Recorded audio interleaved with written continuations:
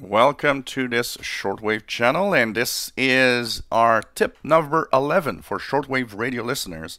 We are today Tuesday, February 19th, 2019, and today's Shortwave tip is learn to know where everything is on the bands. Learn to understand where are international broadcast bands, where are amateur radio bands. A lot of what's happening on shortwave, especially for newbies, is yeah, I tune around and I get these random stations, but I don't really know what I'm doing because I don't really know where they are located.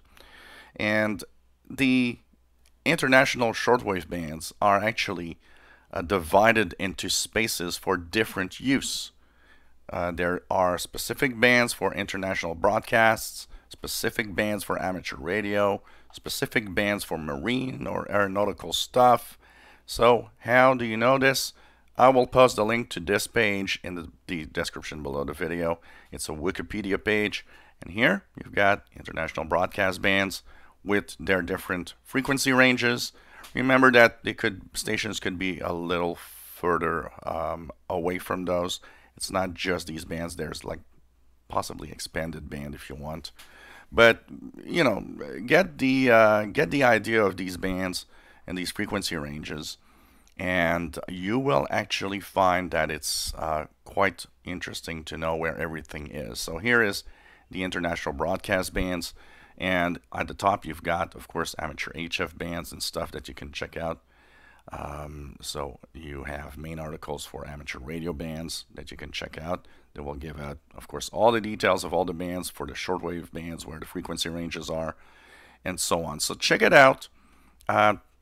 Today, mainly, if you're a mostly a international broadcast band listener, check out this page. Look at what are the ranges. Try to remember what ranges are, because this will help you if you go out maybe with a portable radio and you have no reference with you. Well, if you just remember where the international broadcast bands are located within the shortwave spectrum, it's a good idea because you'll have an idea where to go to listen and try to find stations.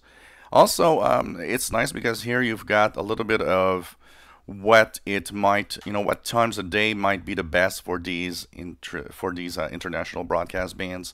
So that's also a really interesting side to it, because you'll understand, typically upper bands are daytime bands, lower bands are nighttime bands.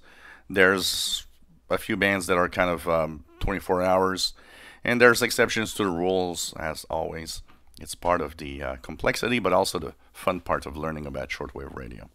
So learn your international broadcast bands today.